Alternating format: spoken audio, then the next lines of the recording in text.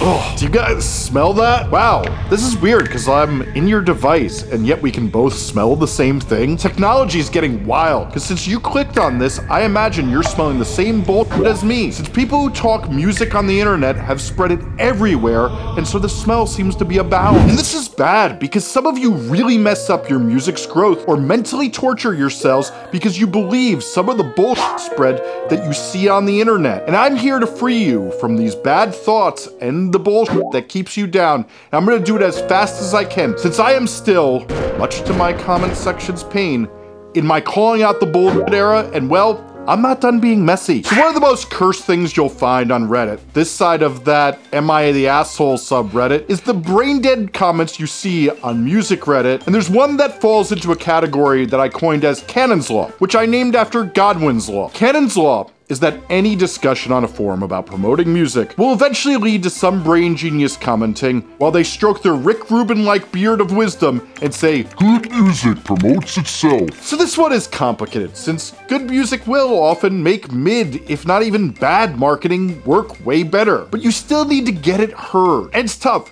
since what some people mean by this statement is that when a song is really susceptible, it will do most of the work for you. And for those of you who slept through that lesson when I taught it, what song susceptibility is how likely a listener is to like something when they hear it. And each song has a different level of that. Anyway, depending on how likely it is when someone hears the song they are to like it, as it gets spread from person to person, is a huge factor in how well a song does.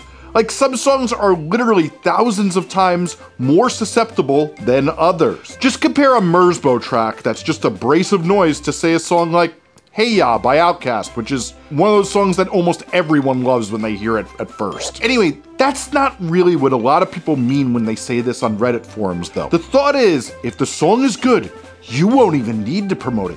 It will just get a buzz eventually when you have like 100 people who have ever heard it. And to that, I gotta say, that's bullshit. And I will tell you, we see this clearly all the time. Take a group like South Arcade, who I recently covered on my members only feed, where I dissect the musicians who are breaking their music right now and how they went about growing it. Anyway, South Arcade did pretty well when they released their song Danger, since it's a great song. I bang it often myself. But it took a year later of them pushing it on TikTok, and now it really blew up.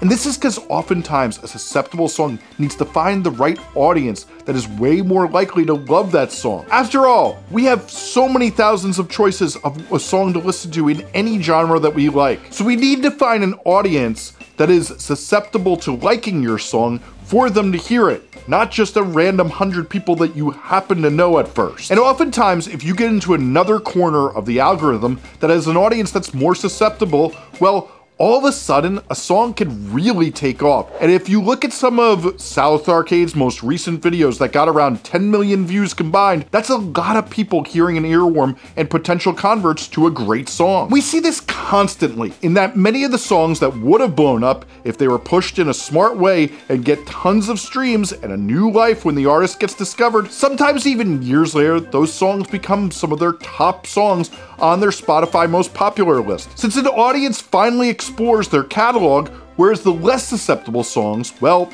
they stay having very few plays, as we see and I demonstrated recently when you see these artists with millions of plays on some songs and like 100 on other. But since musicians with no fan base, biggest problem is obscurity, meaning that no one even hears them to decide if they like them or not, you need to do the work to find your audience, and right now, short form video, if you do it right, can find you an audience like nothing else ever has, and is your best chance of getting your music to the people most susceptible to it, since you can target them. The question just will be, does it actually convert people into listeners and fans? And right after I hear this, pretty soon after, I'll be scrolling through Reddit and there'll be another comment that says, I shouldn't have to post on TikTok. This is the most unfair to musicians era we've ever had. We have to do too much work. What? Dog, I got bad news for you. I've been doing this for quite a while, and I have of course met people who have been doing this way longer, but this is just straight up untrue, and I can hear a lot of things about how grueling the grind is from our day jobs and the mental health issues we all have from this modern hellhole we're living in, making things difficult for you to create and promote your music. But when it comes to the time and effort you need to put into promoting your music to get it heard by millions of people, this is the best era we've ever been in for amount of hours you could put in to have have the most amount of people listen to your music. Even a decade ago, musicians would have to go on radio tours from station to station. Hell, actually, this still happens to break country artists today, since that system is still incredibly gatekept. But a group like Radiohead 25 years ago made a movie about how awful it was to break as a band in the 90s, having to do interviews all night and day before and after shows, and traveling and saying the same thing over and over and over again. And yes, these groups were paid way better than you would be today if you sold the same amount of copies as them. But the amount of hours they had to put in to get discovered and have millions of people hear their music was far harder than what you have to do today. Groups in the 80s, every time they played a show, would have to put meaningless labels on every letter and spend a ton of money to get people out to shows, or spend hours printing and flyering for each one. What? Now you do this from home in a few minutes. Sorry, it's not comparable how much easier you have it when it comes to hours to clock to get your song heard today. And there's very little good news in the music business today, so let's take the win where we can. But too often, right after that, I hear, Jesse, it takes a long time to make 3 videos a day. Never mind 60 days to promote your song. That's 180 videos. That's a full-time job. Remember that members only feed I talked about that I do here on YouTube that I just mentioned, where for $5 a month I break down how the artists who are breaking in music today are doing it, just like the ones you can see on the screen right now? Well, there's a link in the description to see that. But here's the thing. As someone who studies this and shows what I'm studying every single week to you all, it is simply not true that you have to do all that. While if you want to be the next Addison Rae or Tube Girl, you should definitely post 3 times a day. Most of the musicians whose songs are going viral aren't even posting every single day. Now, some of them already had big platforms, so a lot of them didn't need to do that, since their posts are far more effective than yours because they have followers, and the algorithm knows who they are and knows who to send their videos to. But really, most of the artists blowing up from really small followings seem to do best in the 3 to 7 videos a week range by focusing on good ideas and quality posts that align with the emotion of their song. And there's some outliers who post more than that, doing replies, stitches, and duets, but honestly, the 3 to 7 videos range really does seem to be the median. And that's about 1/3 of that 180 videos that people complain in my comments about all day, as if I'm like torturing them or something. But the real reality is, if you're trying to get your music heard, dedicating yourself to trying to post 7 times a week, you'll be doing right by your music. But many of you say this is all too much work with all the graphics you need to make for album art, tour ad mats, stories for announcements, banners, thumbnails for YouTube, which is why I want to just take a minute to tell you about the sponsor of this video, Penji, who I think is solving a problem a lot of musicians have in a really cool way. Penji is your in-house creative team, but without the hassle of hiring somebody and overhead costs. All the time you spend hiring and waiting for the people to do design work for you while they constantly blow deadlines is truly one of the worst parts about promoting your music. But Penji solves that. No hiring, no contracts, no more missed deadlines. Instead, you get an agency-trained creative at a fixed cost via a subscription you pay each month. Penji's graphic design service supports over 25,000 brands and agencies worldwide, including known brands such as Reebok, Pep Boys, 1-800-Flowers, Express, and WWE, and many more, so you know this service is reliable. All you do is submit the work you need done, which only takes a few minutes, then receive back a design. And if you aren't happy, you get as many revisions as you want from the designer who understands how your projects look. You get designs back in 24 to 48 hours. They have actual humans doing the support, and you have 100% ownership of the designs. And I know you're wondering about prices, so you should head over to Penji and check out their subscription service. In case you haven't noticed, I've been really upping my social game, so I chose Erica Olvera on Penji, and they've been sending me really impressive work. And truly, the revision process was so much more friendly than dealing with some of the designers I work with who give me a ton of attitude when I want simple mistakes fixed. Sign up with my code MUSEFORMATION15 through the link in the description, and then focus on making some great songs instead of slaving over your graphic design. Okay, but we gotta get back to cleaning up this BS, because there's a lot of it. Another one of the more ridiculous thoughts I see in my comments is, Jesse, major labels control the charts.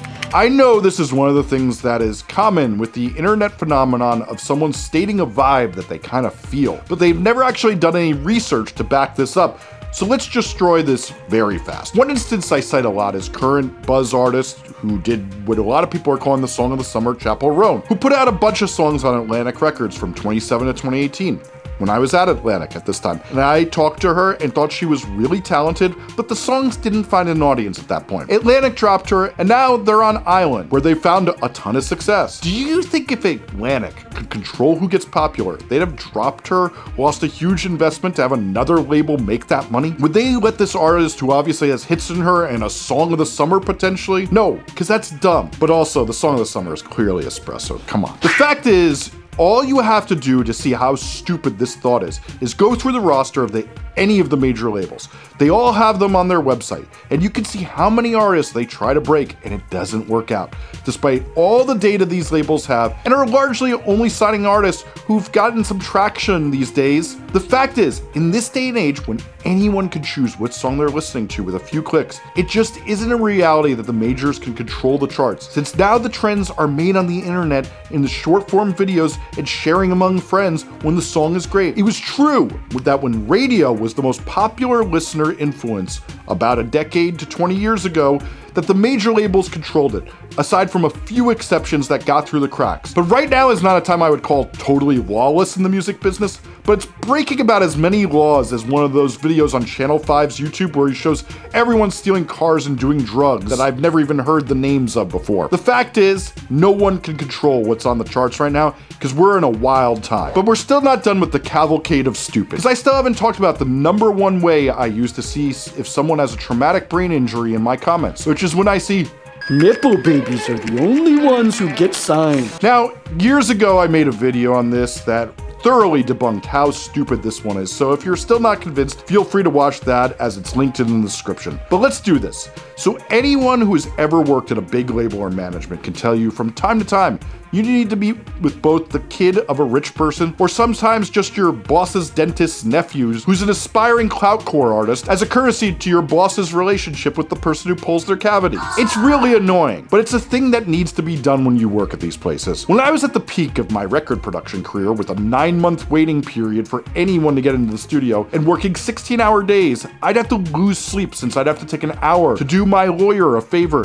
and have the guy who mows his 200-acre estate's lawn because he's in an emo band that wanted to work with me and they wanted to have me listen to their demos. This is all to say, nepo babies often get their feet in the door for connections, but a thing you can easily see if you just look at the location tag of any of the major labels is a lot of people taking pictures that say big things coming, except those big things never come. The meeting happens with this nepo baby and the label says, sorry, keep developing and hit us when you have something new you're excited about. And 99.9% of the time, the big things don't come. But with the nepo baby, they often have access to one, a lot of support from creative parents to not have a real job and focus on music. 2, access to people who give them good answers on what to do, like someone who's a great mixer, or even advice on what to focus on from someone who's actually in the business. Or 3, the promise that if you sign them, some of the parents' connections will help out. So that sometimes sweetens the deal and helps out. Whereas a lot of you never get in front of anyone, and frankly go through bouts of depression, lack of motivation, and don't build momentum.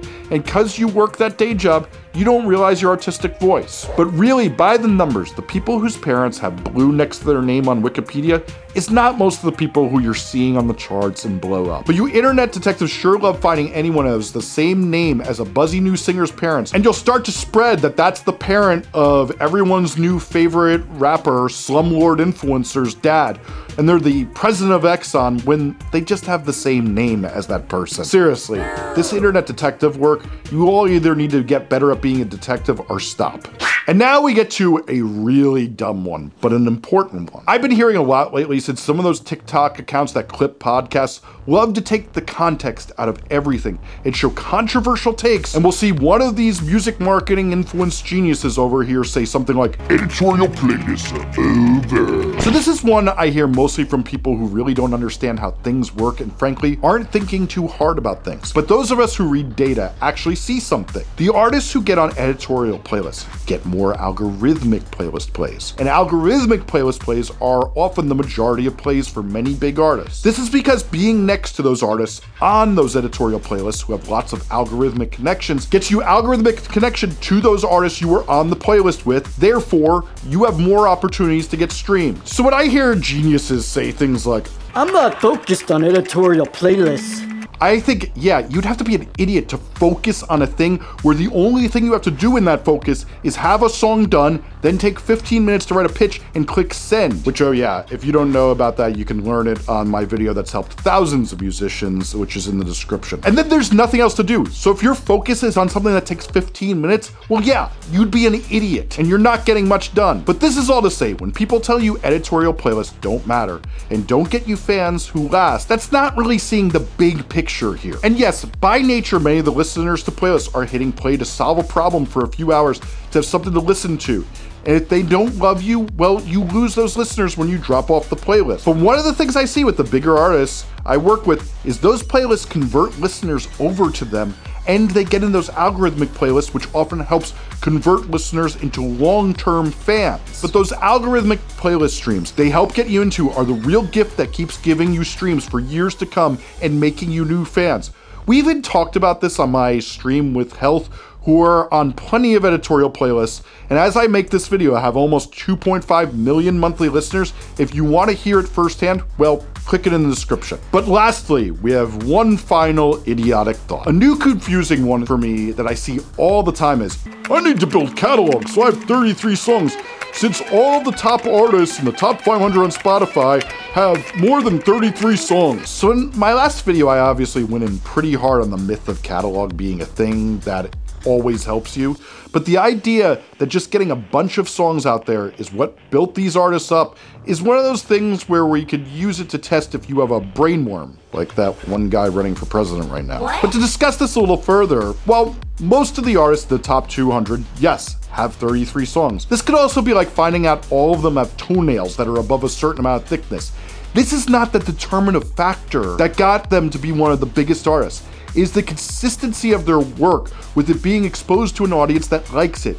You need a lot of songs people can continually consume, but they need to be exceptional, since many of the artists, not even in the top 500, have 36 songs that audiences love. So you better really come armed with some exceptional songs, since literally, there's hundreds of thousands of artists with over 33 songs that are literally in the bottom 200. And frankly, most of the artists with that many songs are very weighed down because they pump out crap all day. And honestly, this isn't even accurate, because if you look at how many unique songs Artemis has in his catalog right now, it doesn't add up to 33, and yet he's in the top 100 of all artists right now. The point is, focus on writing good songs, because that's much more important. So if you've enjoyed me calling out dumb ideas, my video that I mentioned before on Nepo babies is on the screen right now. I highly suggest clicking it if you want to keep hearing me debunk these things. Thanks for watching.